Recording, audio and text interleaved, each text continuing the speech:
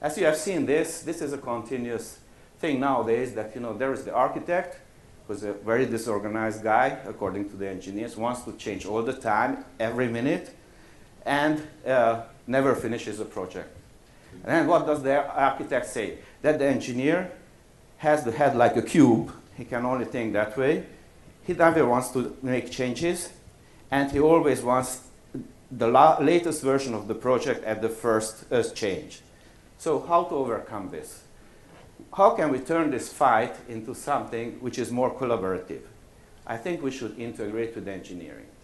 How do we integrate that they want to exchange the same way data in an intelligent format, and that means that the changes are much more effective and there are much less errors when you change data with them. So, what is the first step? Here we realized that we spoke a lot with engineers. We have even a product manager who is a structural engineer in Graphisoft, and came to a conclusion that there are 5 main steps in the engineering architectural workflow. The first one is modeling by both sides. Then there's a model filtering or classification, that which are the load-bearing or non-load-bearing elements. Of course, you have to export your model to the engineer, so he will be able to use it. There is a referencing. I will speak a little bit later what is that. And of course, there's a coordination. The coordination is there because whenever you want to, when the new changes come, you have to synchronize it with the older ones and compare them.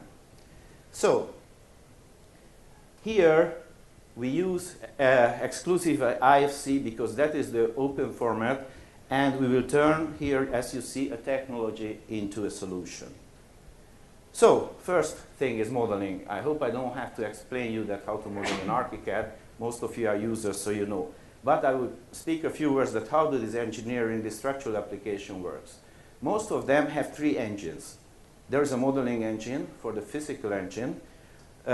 Most of them have an analytic engine to make the stress analysis and the calculations. And the good ones are even capable of detailing and making construction documentation out of the model.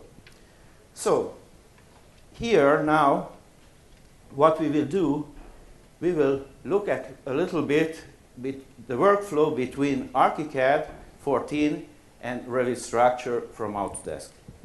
So I will ask Mark first that you see here on the right screen that here we have a building, and let's see the architectural model of this. And now,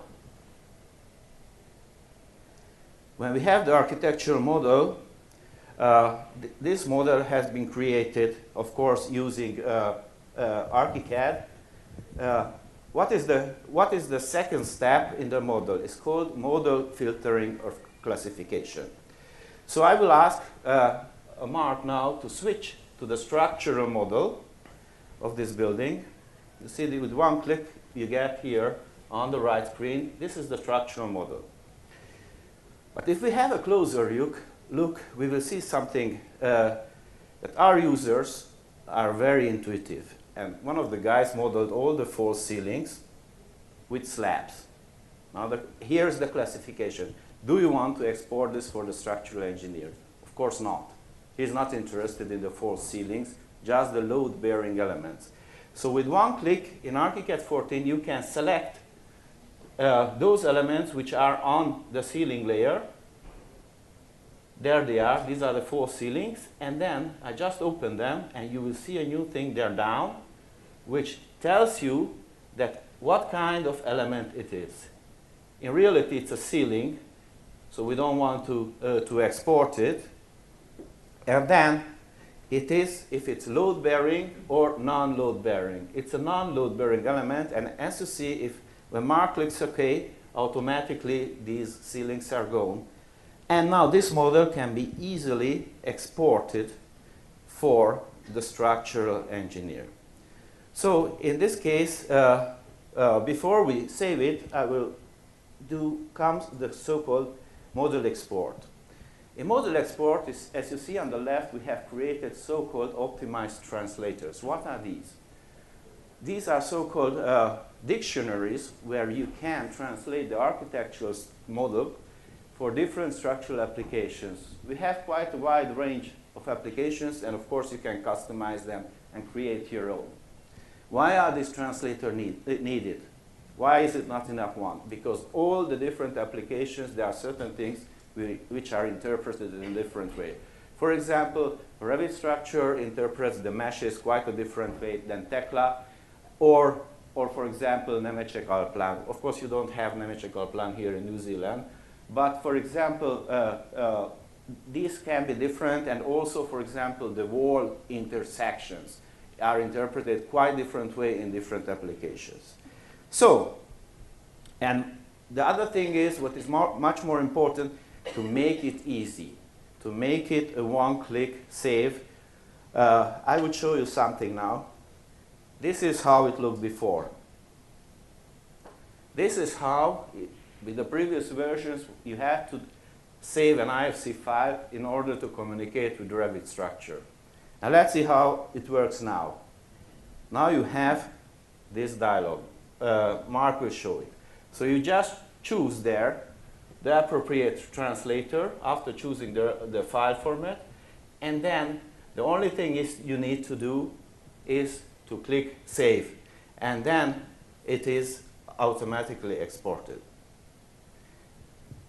And now, let me sit down.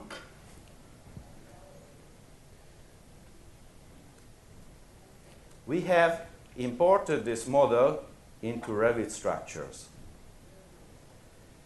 And now, for the first time in the history of New Zealand, you will see ArchiCAD and Revit Structure running together.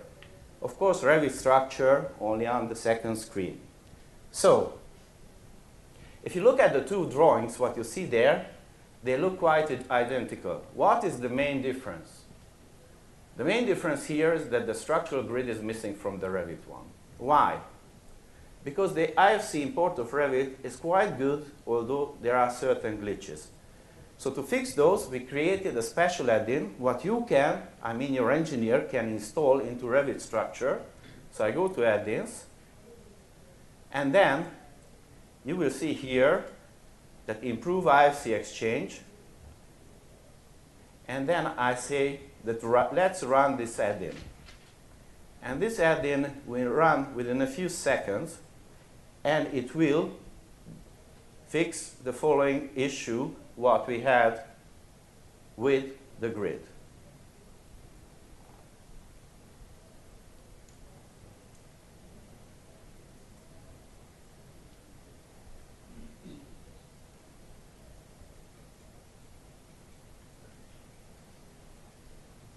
Takes a little bit of time, as usually everything in Revit.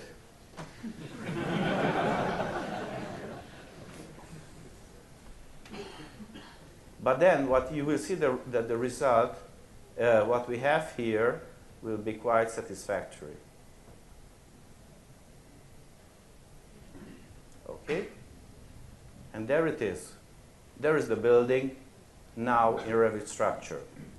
And of course, I can switch to a 3D view. So